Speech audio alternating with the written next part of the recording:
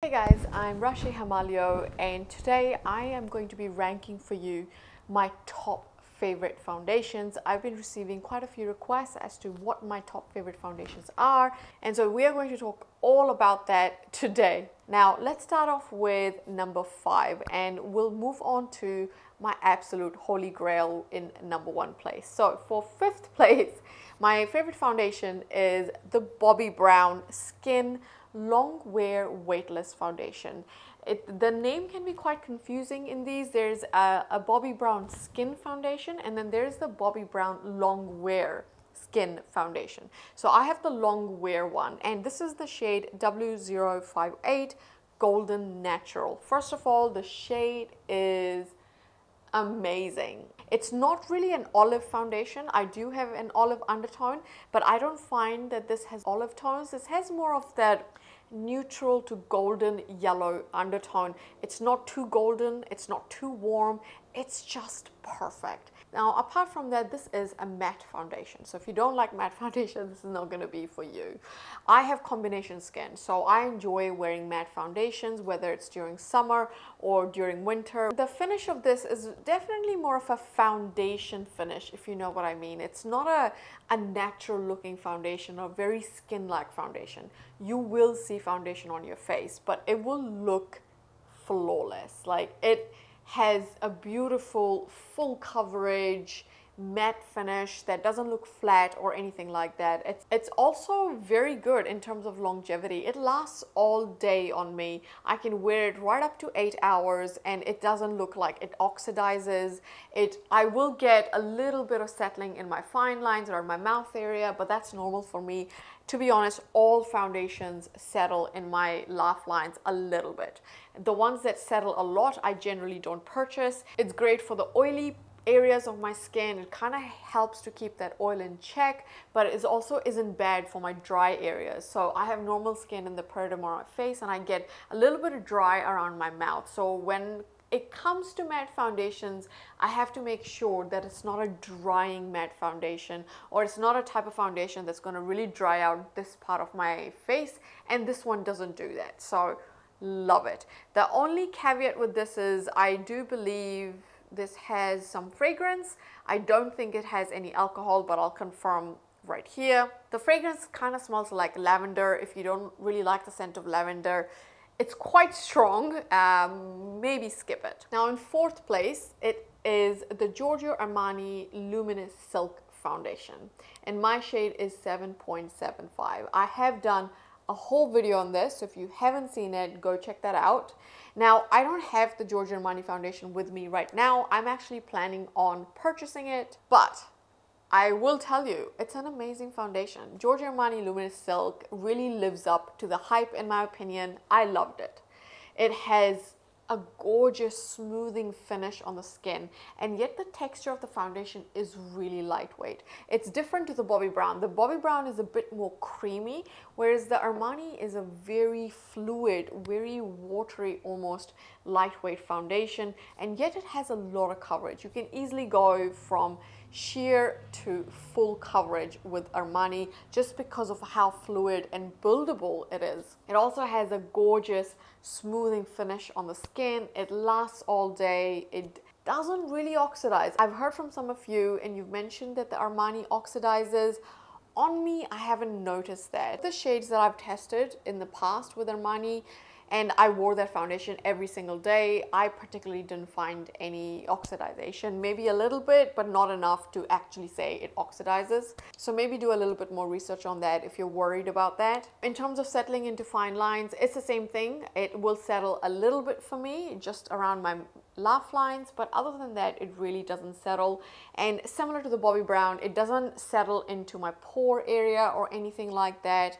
It is quite forgiving with my dry patches. It's flawless. So the Armani is really flawless. It does have alcohol in quite a high percentage right at the top of the ingredient list, which is another reason I'm hesitating to purchase it, but I haven't found any irritation from that one. I probably will purchase it. I'm just holding off at the moment, but that for me comes in 4th place. Now in 3rd place, and you may be surprised by this one, but in 3rd place I have the Huda Beauty Luminous Matte Foundation. This is quite an interesting one because the biggest con with this foundation is blendability. Like, it's really thick, you guys. If I've done a whole video on this as well, so do watch that if you're interested in this foundation. But it's a very thick foundation, and when it comes to blending out, it can dry quite quickly. It can, not dry, it's not the right word, it can set down rather quickly, so you have to work quick to blend that in. And what I found with this is that the easiest way to blend this in is really to work in sections on your face. So you apply a little bit to, let's say, this cheek, blend it out, then apply a little bit here, blend it out, and so on. So if you work in sections, you'll be fine, no issues. But if you're someone who will dot it all over your face and then go to blend it, by the time, you know, you finish the side, this here, and you come to your forehead, it has set down and it's very hard to just budge. However, the initial application aside, this is amazing, especially for a very full coverage foundation. Like this one, seriously, has just amazing coverage. If you are someone who's really concerned about covering your acne spots, your pigmentation, this is full coverage. And it doesn't look foundation-y. So for example, the Bobbi Brown can look rather foundation-y. The Armani Luminous Silk can also look foundation-y, especially if you really build it up to full coverage. But I found that the Huda Beauty really doesn't. And that's the reason why, for me, this is in third place, is because of that beautiful, almost like this natural finish, but from a very full coverage foundation. It's weird. I love it. I love it. So for me, it was definitely worth the purchase because of that. The finish is stunning, especially for something that full coverage. Also, it doesn't have any fragrance. It doesn't have any alcohol. It's my skin does not break out from this. There's no irritation. By the way, none of these foundations that I'm going to talk about gave me any irritation. None of them gave me breakouts, which is why they are my top favorite, of course. But yeah, amazing. The shade is also a really good match for me. This is the shade 320G. It is perhaps a little bit too warm, just a hint, but it works really well for me in winter, and it also works really well for me in fall as well as spring, just, you know, when the weather is changing. So for most of the year, I can actually wear this shade, and I love it. It's fantastic. Again, I've done a whole video on this, so I won't go into too much detail, so check it out. Now, in second place, I have the foundation that I've recently reviewed for you guys, and that is the Coach&. Aqua foundation. This is not a matte foundation. This is more of an emollient, more of a dewy foundation. It's not too dewy though, because if formulas are a little bit more dewy than this, then my combination skin can't really handle it. But I think this is the perfect amount of dewiness for my combination skin. And I love how natural this looks. For those of you who are looking for a slightly emollient, hydrating foundation formula that's going to be really forgiving if you have dry patches, it's also not going to be bad for your oily areas, and it looks super skin-like, this is it. Oh my God. I have done a video on this. By the way, when I reviewed this foundation and I did a whole wear test, I was actually having a pretty bad skin day, and still this made my skin look absolutely beautiful. It wears really well. I was not expecting that. I thought that perhaps by the 6-hour mark this will oxidize on me, or you know, it would significantly fade, but it didn't. Lasts all day. Barely any fading. Yes, it does settle in my laugh lines a little bit, like just the rest of the foundations. It does not settle into my pore area. It is particularly forgiving for my dry patches, especially on my forehead. I tend to get dry patches, and this formulation just does not emphasize that whatsoever. I love wearing it. An excellent option for those of you who are looking for sheer to medium coverage and something very skin-like. This is it. And then my holy grail, my absolute favorite foundation in the last 2 years, hands down, and it has not budged. I have been obsessed with it since last year, since I discovered it, is the Dior Forever Skin Glow Foundation. And if you've been watching a lot of my videos, and if you've especially seen my description, you would have seen that I wear this foundation all the time. Probably in most of my videos here on YouTube, I've been wearing this. I love it. I love everything about it. Well, it does have alcohol, it does have fragrance. I don't like those two aspects, but everything else I love about it. It doesn't, of course, irritate my skin. It doesn't break me out. It has this beautiful, radiant finish. Like, this is not a matte foundation, but it's also not a dewy foundation. It's a satin finish. It is a slightly hydrating, slightly glowy finish, but it still keeps your oils in check, and it's very smoothing. It can be built up to very close to full coverage. I wouldn't say this is full coverage, not like the Huda Beauty or the Armani or even the Bobbi Brown. Those foundations were very full coverage. I feel like I would say this is medium plus coverage. It looks, whew, you guys, this foundation is stunning on camera. I wear it often on camera, so I can tell you that it's beautiful on camera and it's equally as beautiful in real life. Many times when I've received compliments on my skin, what am I wearing, what foundation am I wearing, it's often been this one. I can't pinpoint exactly what it is about the finish that makes this so beautiful. I feel like that the best word I can describe for this is creaminess. It gives my skin that creamy look.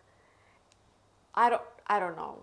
That's the best way I know to describe it. It's the creamy glow that I get. It's with this. It's banging. I wear this for when I'm going out. I wear it to work. It lasts all day. Yes, it does settle a little bit in my fine lines, but that's it. It's pretty forgiving for my dry patches as well. And my shade in this, 3 Warm Olive, which by far is probably one of the best shade matches I have ever come across for my skin tone. It has that warmth that my skin has. It has the yellow undertones. And it also has that olive undertone that isn't actually too cool, because one of the issues that I often run with olive foundations is that they often run very cool tone, whereas my skin is most definitely warm, and it has a great balance of olive and warmth, and it's amazing. Now, those were my top 5 favorite foundations in the last 2 years. I have really enjoyed wearing all of them. Now, I do have 2 runner-ups that I quickly want to mention. First off is the Smashbox foundation. So I've had this foundation for a long time actually. This is a Smashbox Studio Skin 24-hour wear hydrating foundation. I love this for summer. For summer, it is perfection. It gives you that slightly matte look. It helps to control the oil. And even if I sweat during the day, because in summer it can get really hot and I'll sweat around my mouth area, it doesn't go weird or anything like that. So I really love it for particularly during summer. It's also very forgiving during winter as well, so it doesn't dry out my skin or anything like that. It doesn't have alcohol, it doesn't have fragrance, so from an ingredient perspective, I really like this. It has a beautiful smoothing and yet semi-natural look to the skin. Minimal settling into my laugh lines, no settling into my pores. Relatively forgiving for my dry patches. It will stick to my dry patches if my dry patch is particularly bad, but other than that, it doesn't stick that much. The one thing I do find quite frustrating with this is the shade match. I've got 3 bottles of this, 3 shades. I've got 3.02, which is by far the closest that I've found. 3.02 is still a little bit too warm for me, particularly in winter, but I can still make it work. I can still wear it. I haven't yet found the right shade for me for my winter shade. 3.18 is a very good summer shade for me, particularly if I've tanned quite a bit. So today, for example, I'm wearing a combination of both. I'm wearing 3.18, which is the darker shade around the perimeter of my face, and then I'm wearing 3.02 sort of in the cheek, middle of forehead, and the mouth area. So I'm wearing these 2 at the moment. If you know the right shade for for my skin tone, please let me know. It is a little bit frustrating, especially because in New Zealand we don't have the entire range, so it's very hard to choose, and I've kind of given up on it just because I have other foundations that I really love as well. Lastly, I also want to give a shout out to the NARS Tinted Moisturiser. I've tried a few tinted moisturizers, tinted products this year, and by far this has been my favorite. My shade is St. Moritz. I feel like for my combo skin at least, it gives me that hydration, but it also doesn't make me look too greasy. Like I feel like for my skin type, this really strikes a very good balance. The shade is also a really good match. It's not perfect, it's a little bit too light, but I can still wear it. Again, I have done a whole video on this, so if you're interested in the skin tint, please do check that out. I hope you guys enjoyed this video. I am planning on doing a few more top favorite categories, so if you're interested in a particular category, please let me know in the comment section below. And I will see you guys in my next one. See ya.